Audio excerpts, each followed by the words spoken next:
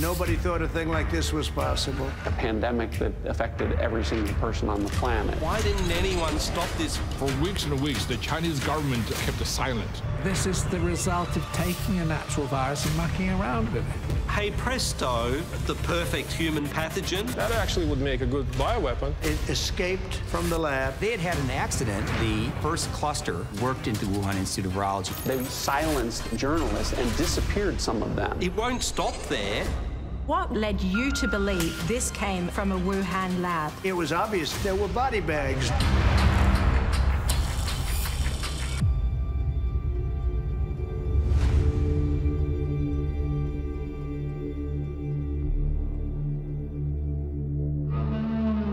COVID-19. Like you, it wasn't until early 2020 that I started paying attention to this. Then came the investigation, then came the revelations, and then the writing. Tonight, join me as I tell you what I've discovered about where the virus came from and when it first appeared.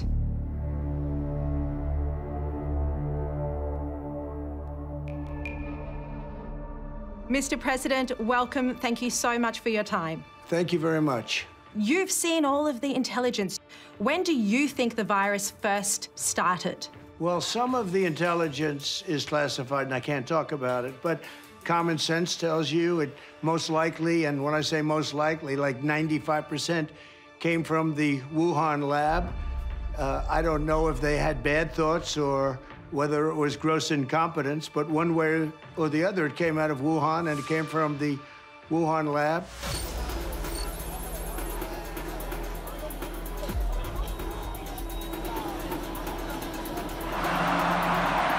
Ladies and gentlemen, please rise for His Excellency Xi Jinping, General Secretary of the CPC Central Committee, President of the People's Republic of China, and Chairman of the Central Military Commission. They're the Olympic Games for military athletes. Held every 4 years, Wuhan was the host city in 2019. And I didn't even know about the military games until someone from the Army called me in December of 2020 and asked me if I could explain what happened at the Wuhan military games and whether these people had fallen sick with an early emerging strain of COVID. As the site of a potential virus superspreader, it doesn't get much bigger than this. And in the weeks and months that followed, reports emerged of athletes becoming sick. It is suspicious. I mean, we do see some indications in our own data, you know, that NIH has, that there was COVID circulating in the United States, certainly in the earliest month of, you know, as early as early December, possibly earlier than that. I mean, some of these people who came back from those games were sick with something. People got sick. I believe there were French athletes got sick. I believe there were Germans. Some Americans got sick too. But getting sick in Wuhan in that particular time frame of the kind of symptoms that are very similar to what would later known to be coronavirus symptoms, that obviously deserve investigation. No one was ever tested, but there was one man who knew something was wrong. China's most famous defector to the United States, the father of his country's democracy movement. I thought that the Chinese government would take this opportunity to spread the virus during the military games, as many foreigners would show up there. Wei Jingsheng spent 18 years in Chinese prisons for standing up to Beijing. In '97, he made global headlines when he defected to the United States. Wei still has impeccable contacts high up in the party, and they were telling him a virus was spreading in Wuhan in October. David Asher is a veteran weapons investigator. He led a US government task force into the origins of COVID-19. And in late 2020, he unearthed intelligence that Wuhan Institute of Virology scientists fell sick with COVID-like symptoms. But what alarmed him was just how long Washington had sat on this classified intel. I was very surprised at the level of detail that they were able to produce around information that they had probably collected well over a year before that. So in November of 2020, we learned things that they had collected in November 2019. Wuhan is located in the central Chinese province of Hubei. It's home to 11 million people. Also in this sprawling metropolis is one of the world's leading biological research facilities, the Wuhan Institute of Virology. It was built by the French and included a cooperation agreement, which meant that French scientists would be included in the research groups in Wuhan and that they would work together on this virological research. By the end of 2014, they had effectively excluded all the French that were in the Institute. And, you know, the suspicion on the part of the French was that, you know, that they were pushed out because of the Chinese military interest in the work. Well, so what we do know, I mean, is that they were one of the world's leading repository of coronaviruses. That research was headed up by Shizheng Li. They call her the Batwoman. She's China's top virologist, and her specialty, bat viruses. In 2012, Shizheng Li hit pay dirt. At a disused mine in southwestern China, 6 workers fell ill after clearing away bat manure. 3 died from a coronavirus. But Beijing covered it up and told no one. That mine was a gold mine, pardon the pun, for new viruses to study. And they've returned to it at least 5 times, the Mojiang mine. That's what Xi Jinping has been doing for 2 decades. She's been going around various bat caves, mostly in Yunnan, China, and collecting bat viruses. Hundreds of samples were brought back to the Wuhan Institute of Virology. There, scientists were slicing, manipulating, and combining genetic sequences from different viruses together. RATG13 is the name of one coronavirus they extracted from the bats in those caves. It is 96.2% identical to the virus that causes COVID-19.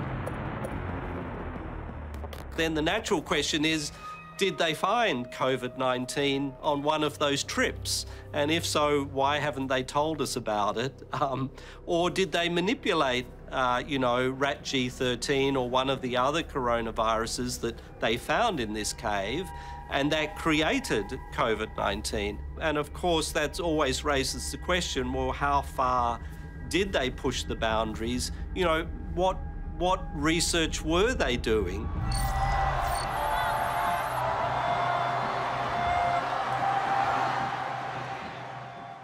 For weeks and weeks, the Chinese government kept silent on the outbreak. They're not saying anything, as if nothing is happening. So citizen journalists are beginning to send out their videos and reports and hospital situation reports on a daily basis. 就凳子上躺着。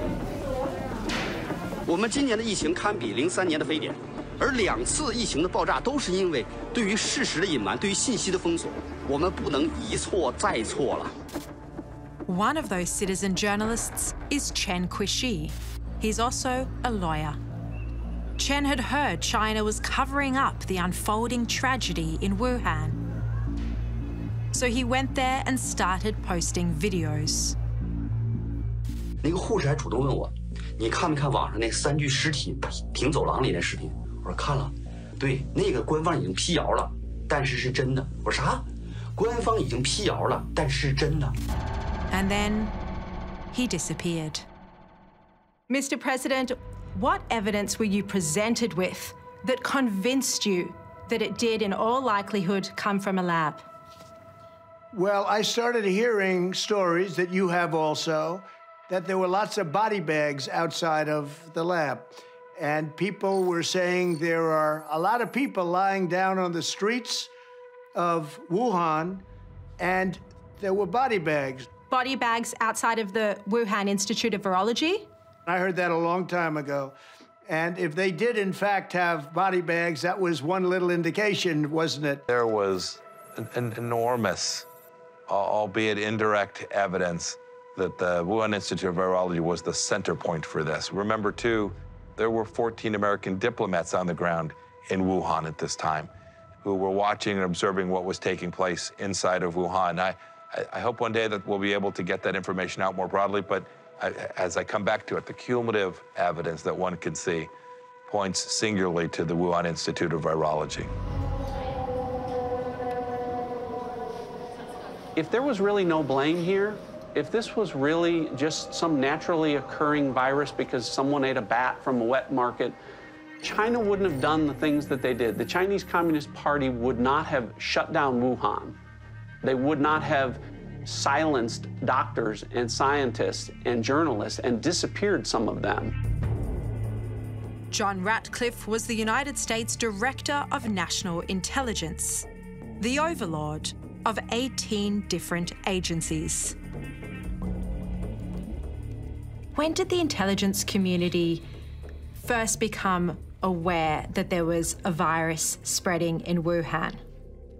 You know, in late 2019, we have intelligence from both, human intelligence sources and signals intelligence sources and other intelligence sources that were telling us that there was some sort of a problem in Wuhan. Key to that assessment was intelligence that 3 people working in the Wuhan Institute of Virology had become sick in October 2019. This was well before the first official case was eventually announced in late December. Do you believe that to be the first cluster of the pandemic? Based on everything I've seen, this is the first cluster. I've seen no evidence that there's a cluster that began any place but this. I am all ears to see of any evidence that presents some fact set to the contrary. Which raises the question, if US intelligence knew there was a virus in Wuhan in late 2019, why didn't they do anything about it? Was this an intelligence failure? We had the means to know something, but we didn't either analyze it or disseminate it or even know that it was collected. I always worry about that. As the former director of the CIA, I was always worried that we were collecting information, but we weren't able to process it sufficiently timely and get that information to the right places. One of those people who was reported to have disappeared was Huan Yanglin. Is she one of the ones that we believe fell sick with COVID-19? I don't know her status, but the information that you're talking about that's out in the public domain is consistent with what I've seen and what I'm familiar with. Huan Yanglin was a researcher at the Institute. In early 2020, she disappeared from its website. Her social media presence also vanished. Despite Beijing's denials, many believe Huang was infected with COVID-19. She's never been seen since. Making people disappear is actually a major feature of the regime. I mean, it's actually truly a People's Republic of disappearances. Dissidents, journalists, and anybody the government doesn't like, they disappear. They disappear into oblivion forever. This is basically a regime that is not only capable of doing these things, and they do this with great pride. And it's not only people that go missing. On the 12th of September 2019, the virus database at the Wuhan Institute of Virology was taken offline. 22,000 coronavirus samples gone.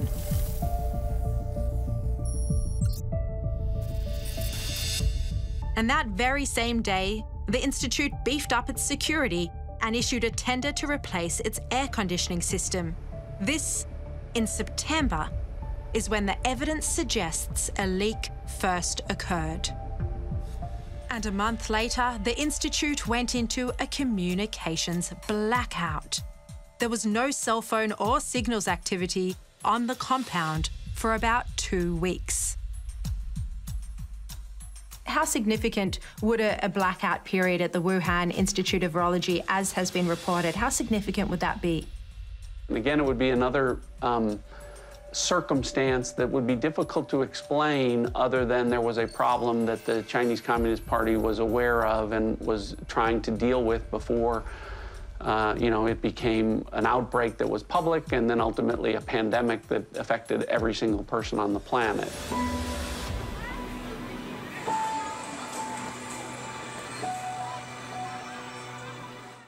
在过去的30多年里，新发和突发传染病在全球范围内呈现出扩散趋势。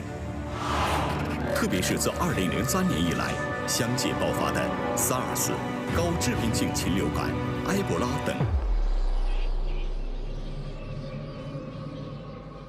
This video was part of the official launch of the Wuhan Institute of Virology's latest lab, BSL-4. It clearly shows there were bats in the lab. And that's a fact World Health Organization investigators said was a conspiracy. When the outbreak happened, a lot of people noticed that it's quite a coincidence that it happened in the same city where there's this premier lab studying coronaviruses. And people were saying, well, that's suspicious. And everybody who said there could be more to it, they were called conspiracy theorists. Yuri Dagan is a genetic engineer. From Moscow, he watched COVID-19 spreading around the world.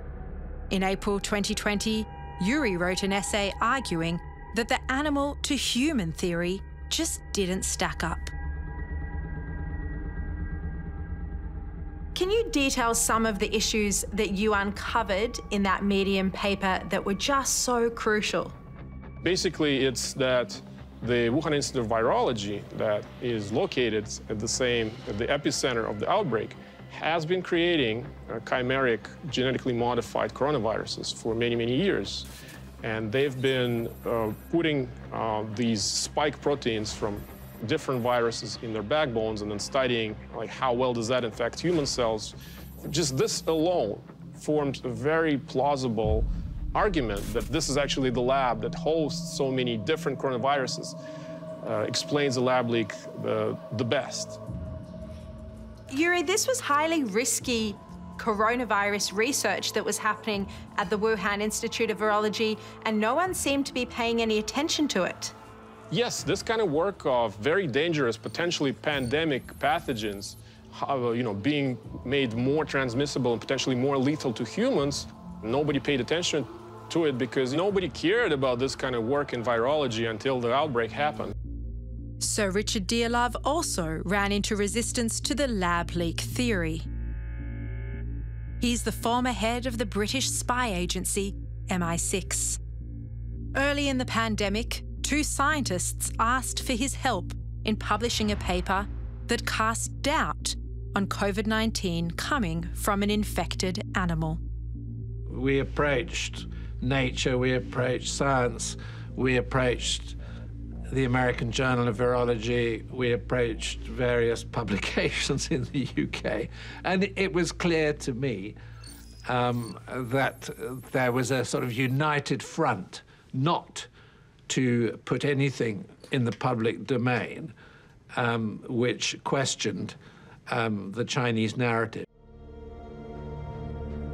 Another paper that struggled to find a home was from Professor Petrovsky. His research found the virus was better adapted to infect humans than any other animal, including bats. We were quite stunned when we just got rejection after rejection after rejection without even the paper being looked at. We must hold accountable the nation which unleashed this plague onto the world, China. You could say that the Trump factor contaminated the argument quite seriously. And I think there were a significant number of prominent scientists who did not want publicly to appear to be supporting Trump. In early 2020, the medical journal The Lancet published a letter from a group of scientists saying the lab leak was a conspiracy. The man behind the letter was Peter Daszak. He's the president of EcoHealth Alliance, and he'd been working with the Wuhan Institute of Virology for 15 years, sending US grant money to Wuhan for bat research. We looked at what certain scientists were saying, matching it with intelligence, and when it didn't match up, we were questioning it. But then as we looked more closely at the Wuhan Institute of Virology, you know, what a lot of scientists like Dr. Fauci and Peter Daszak were saying was, there's no live bats there, there's no gain-of-function research there, there's no military there, and we had intelligence that was telling us that all of those things were occurring there. It took more than 12 months from the start of the pandemic for the World Health Organization to finally send a team to Wuhan to investigate the origins of the virus. The US submitted the names of 3 officials, but one they didn't suggest was picked: Peter Daszak. It's crazy, absolutely crazy. The Daszak was the guy. He was incredibly compromised in that sense. He should have recused himself. He should have said, nope, I can't be part of that. I was connected to this. I was involved in the funding of things that were taking place at this laboratory. It made no sense to put him on that group. He should have seen that himself, and certainly the leaders who were making the decisions about who to have be part of that commission should have seen that this conflict of interest would deny their report, whatever it was they were going to put out, the credibility that I know they hoped that they would have. As to the possibility of COVID-19 coming from a lab, the WHO report found it extremely unlikely. Well, the WHO is controlled by China. I dropped out of the World Health Organization. I thought it was ridiculous. They were late, they were wrong. They advised against travel restrictions. They objected to your travel ban from China. Well, they really did what China told them to do, if you think about it. They were like a mouthpiece for China. Before the pandemic, much of the world had never heard of the term gain of function. Put simply, it's genetically manipulating a virus to give it new functions, like the ability to infect humans. That's what was happening inside the Wuhan lab. For those who keep bringing up, you know, the possibility of a bat in the wild markets in Wuhan having been the source of COVID-19, scientifically that has really no merit because it can't infect bats. So it couldn't have come straight across from a bat if it can't infect a bat. Dr. Anthony Fauci is America's top medical advisor. I found a scientific paper he wrote in 2012, where he argued the benefits of gain-of-function research were worth the risk of a pandemic. In total, American agencies funded 65 research projects at the Wuhan Institute of Virology. So you don't want to go to Hoboken, New Jersey, or to Fairfax, Virginia, to be studying the bat-human interface that might lead to an outbreak. So you go to China. I've seen very little evidence to date that there was a broad-based information exchange before the decision was made by Dr. Fauci to lift that ban on gain-of-function research. We now know from emails that have been released under the Freedom of Information Act that he was getting his advice from the likes of Peter Daszak, a Wuhan collaborator. At the same time, he was telling you that this was a natural virus, while at the same time, behind the scenes in emails, he was having discussions about whether this might have been genetically manipulated. Does that shock you? Well, he was dealing with them, certainly, and my thing was a little bit different. I just wanted to stop it. Whether it developed one way or the other, I just wanted to stop it. Why did you allow the gain-of-function research to continue? Well, I think probably people that worked for me looked at it, and at one point they might have done that, but ultimately what we did was we shut it off. We shut the whole thing off, and we stopped making payments that were approved much earlier than our administration. While writing my book, I discovered a crucial piece of the COVID-19 puzzle. Cybersecurity analysts at Internet 2.0 recovered Chinese government data that had been virtually wiped from the web. It showed there was a buy-up of PCR equipment used to test for coronaviruses in Wuhan in 2019. The next month, one of those machines went to the Wuhan Institute. Is this something you're aware of, that they bought a PCR machine in November 2019? I wouldn't be able to comment on that. How significant would this purchase be? Would be significant. Is it a smoking gun? Ultimately, I don't think there's ever going to be one specific smoking gun. I think there's more than just smoke here. I think there's fire from a whole bunch of different sources. Do you think SARS-CoV-2 was developed as a bioweapon? So, I'd like to think it wasn't, and I'll probably have to leave it at that because I want to give the benefit of a doubt. And China was also affected by it, so I really don't think it was, but nobody can really know for sure, and certainly now most of that evidence is gone, and it's going to be very hard to find out. My concern was that the Chinese were doing research in, as we learned later, quite uncontrolled circumstances that was most definitely related to biological warfare ambitions in the future, and that they had had an accident of a secretive program that they never wanted anyone to know about because it was a weapon, and the weapon had gotten released errantly. I mean, it was like someone dropping a nuclear weapon out the back of a B-52 and bombing some city and saying, whoops, we didn't mean for that to occur.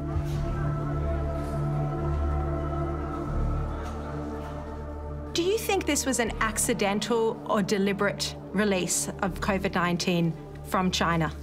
So I think it was probably an accident. I don't think it was on purpose. If it was, that's essentially war. Is there still major intelligence that goes to proving the virus came out of the Wuhan Institute of Virology that's still not in the public domain? Yes, there's compelling intelligence that hasn't been declassified. When you declassify intelligence, you risked, the potential human sources or signals intelligence, where your eyes and ears to their actions are coming from. And so we put out as much as we felt we could safely do at the time, but I think the time has come for the Biden administration to declassify additional information that would, again, more evidence if you need it, that Chinese Communist Party officials acted badly, bullied international officials, covered up intelligence and reporting on this. There is more intelligence out there, and I'd like to see it declassified because it'll create additional pressure, not just on Chinese Communist Party officials, but others that still continue to deny that China is a bad actor here. Is this what the future looks like? If this virus is allowed to spread and disseminate, it's going to learn more tricks. It's going to become more infectious because that's the way viruses travel. They're opportunists. And it's going to reach a point where we'll never actually free ourselves because it's found we're such a wonderful host species, it doesn't ever want to leave. The people that had the most access to the most intelligence are telling you that the most likely origin of COVID-19, of the Wuhan virus, was what happened, was a lab leak at the Wuhan Institute of Virology. This is really most likely what happened, and it's more than just a possibility. It's certainly a probability, and it's probably a certainty. The other thing that the cover-up tells you is the absolute absence of humanity of these leaders. They are willing to allow people to die. They don't care about human life. They don't value them the way that people in the West, in the United States and Australia do. They are prepared to let millions of people die if that's what it takes to protect their regime.